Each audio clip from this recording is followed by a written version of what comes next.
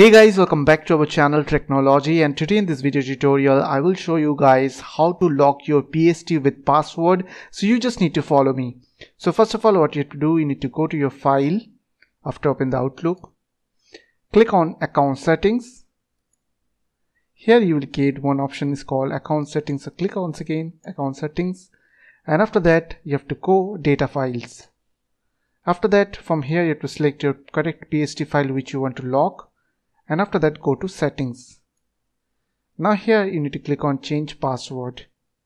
If you have already set the password, then you have to put your old password, and after that you have to put the new password. So I have not set any password yet, so I will put the password on the new password box, like 123 in my case. And the verify password, you have to put the same password 123 in my case.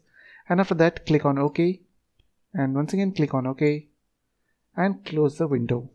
Once it is done, close your Outlook and try to reopen it, and it will give you a password from window. If you put the incorrect password, it will not open your Outlook. So you have to put the correct password, and after that you can access your Outlook. So I hope this small video will really help for you. And please don't forget to click on the subscribe button, like button and share button. And if you have any queries or question, then comments down below. I will see you guys on the next video. Take care.